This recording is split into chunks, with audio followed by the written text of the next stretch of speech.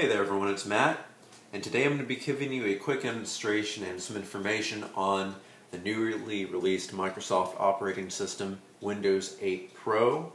Today is the 27th, I upgraded yesterday, and here I am just to show you a little bit what it's like to have it on a non-touchscreen computer like this one. This is the Sony Z series, which has a Core i5 processor. It does have an integrated small graphics chip, but it also has an external graphics chip that comes with the package itself when you buy it. But this is saying this is a very small portable laptop, but it does not have a touchscreen. And I know a lot of people are talking about Windows 8 being a very touch-friendly device, so we're going to see if this is actually a device that can be used without touch.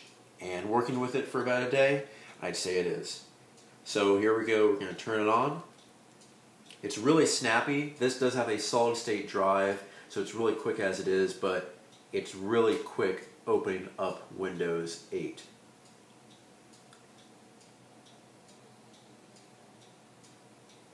So we have our lock screen here, which gives you a nice vibrant picture of pretty much anything you want. I'm going to turn up the brightness here so we can see. This is the picture it chose for me. And quickly in this information, in these, whatever this lock screen should be called, it's given us the time, the day, how much battery left, and how the Wi-Fi is doing. So you can see right down here, if you can see, there's the Wi-Fi meter, there is the battery meter, and of course the day and time. You click once, and you can go, because I keep my screen, I keep everything locked. We have our sign-in options, which are giving me a little bit of problems right now. I do have a fingerprint reader on here, and usually I would click fingerprint, and it would allow me to sign in and scan the enrolled finger. But for some reason, it's not working. So what it does is it bounces me back to here. I have to type in my regular password, which I will. And it says welcome.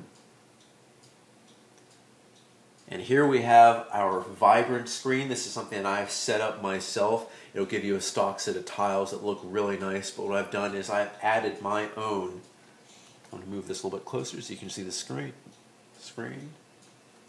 We have Facebook, iTunes, Internet Explorer, easy access tabs, ESPN, my photo gallery here, my emails, my social aspect, the desktop, easy access desktop button, calendar, messaging, which I have not set up yet, weather for my area. I'm going to pop into this one first. Give it some time to load up. It's usually a lot quicker than this, so I'm wondering why it's a little bit sluggish. The thing I liked about Windows 8 is it's really snappy. Apparently it just needs some time to think.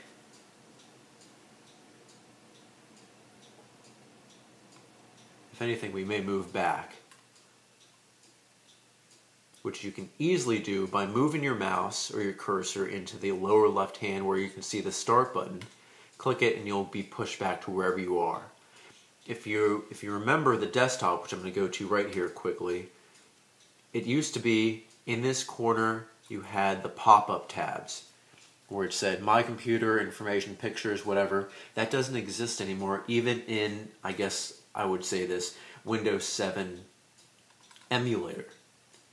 I mean, here's where you launch programs like iTunes that are not Windows app specific, but there is no start button anymore, and as of now I can't even find where my computer is so I can check on how much space I have left. Something I will have to figure out in a little bit. But let's go back here, because here are the tiles and here's what we really care about. If you saw the video I just did on a touchscreen laptop, which was running Windows 8, you could easily go like this, slide back and forth, and for some reason, well, I mean, of course we know the reason, it's not going to work here. It's not a touchscreen computer, and it doesn't work like that. But Windows 8's been touted as a very touch-friendly device. Let's see if we can use it without it. Here we have our cursor, and I'm going to be using this mouse here. And the first thing I'm going to do is we're going to scroll And when we scroll this way, it actually up and down moves side to side. So whenever you see me move side to side, you know that I'm scrolling with the mouse here, and you can get that from your touchpad or any optical mouse you have. And if you don't want to do any kind of scrolling at all you have to do is move the cursor over here, and it will drag you over to the right or the left, depending on where your cursor is. You put it here, and then you see you put the cursor here, move the mouse this way, and it will move. So it's bringing a lot of touch features to your mouse and to whatever you're using. The tiles here are very clean. I like the way it looks. Like I said, it's very easy access to whatever you want. And here we're going to click on one of the applications that you can download for free, the iHeartRadio application, one of my favorites. And of course, we're going to listen to my favorite station, KIISFM. We are never ever getting back together. How'd that title come up? Go back here. iHeartRadio is still going to play in the background. If you want to turn it off, just go back here, turn it off, and slide it down. And what you get here, I'm going to show you, is the Windows Store, where you get easy access. If you're running the Surface tablet, the new specific Microsoft tablet with that little touch keyboard, the first one that came out now for $500 to $700 is Windows RT, and that can only run Microsoft applications like this. It does not have this desktop feature. It can't run things like iTunes and anything else outside of it. So that's just a problem, and that will be fixed. Well, not be fixed. It'll be improved when the Windows 8 Surface Pro comes out, probably beginning of next year, and it's going to be a little bit higher in price because they're going to have different processors. But for right now, we have all our information here. Right now I've downloaded a few apps and there's a few updates left to be installed. Whether it's pending, that's why it didn't go up. My bad. But we're going to check out a few applications that I just downloaded, like WeatherBug. I love WeatherBug. I've used it all the time on my old desktop, on my phone, anywhere I can get it. And here we are. Let's check this out. This is the first time I'm looking at it too. We're going to agree with this. And it's thinking here. And I like the way these little dots kind of travel across the stream. It's nice and clean.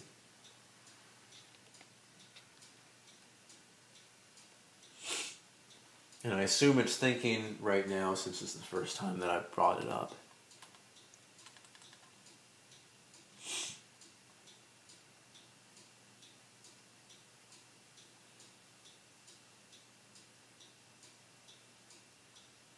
Now while this is moving on, these are programs that have first been installed, and other ones like the iHeartRadio one that did not need an update and was previously installed by me yesterday are very very snappy to get you where you need to quickly.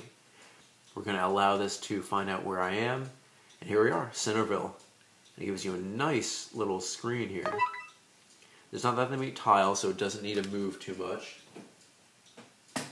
But we have a lot of our information here. We have our little WeatherBug ad. We have our current temperature. When we click, we can check all the information here. It's very clean. I like how clean this makes it. I like the bright colors that pops from the screen. It looks very nice. Our forecast, our today information, and our maps.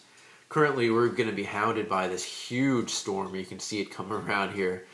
We hit by that in a few times. Let's animate this.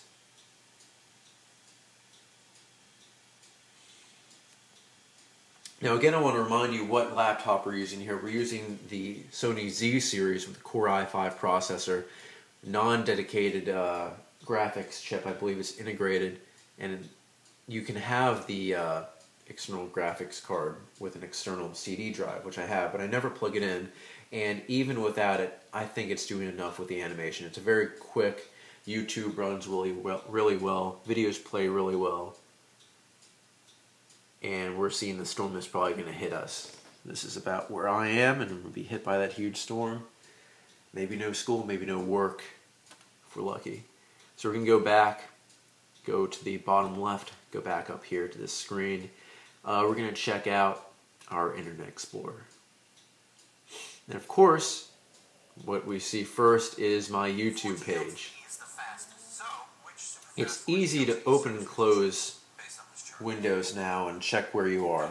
What you're going to do here is you're going to right click in a space that's not populated by a picture or something. And if you want to add something, we definitely can. And here, let's go to ESPN. And as you can hear, YouTube is still playing in the back. So we're going to go back here. We're going to pause that. We're going to right click, go back to ESPN. And it loaded really quickly. It just pops up. It's really clean to see. You don't have any bars on the top or the bottom, but you can bring them up again by right-clicking, and you can see exactly where you are. It's really nice and really quick. We're going to close out this, and I really like having full screen real estate wherever you are. What we're going to do quickly is take a look at iTunes, which is going to be running on the desktop Windows 7 emulator, because it can't be launched in Windows, the new Windows tiles. You can see here's iTunes. We can go back here, and I did put a quick access button right here. But it brings us back to this, and then it opens it up. But it does it really quickly. But if you want to stay in those tiles, there are certain programs where you're not going to be able to do that, regardless of what you want. And of course, we're going to bring this up. And there it is. It works very quickly.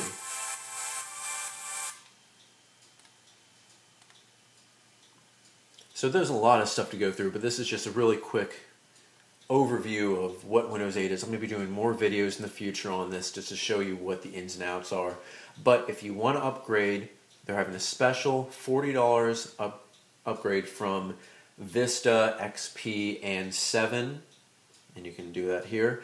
But you can upgrade for $15 if you've bought a laptop or any kind of computer PC in the last 6 months. And what you have to do is go to Microsoft's homepage or Google or Bing Windows 8 upgrade for $15. And what you'll do is you'll just register, you'll tell them where you bought the computer, you'll tell them about when you bought it and what the model is, and you'll get this promotion code to get it for $15.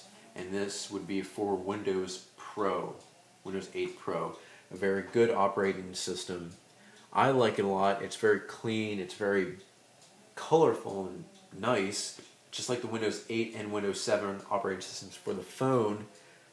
It looks very nice, and I'll be doing more videos of this, but this is a first look at Windows 8 Pro running on a non-touchscreen laptop. This has been Matt for Creative Reviews. Find me on Facebook, WordPress, Twitter, anywhere you can. Tell me what you like, tell me what you don't like about these videos, and I'll see you guys next time.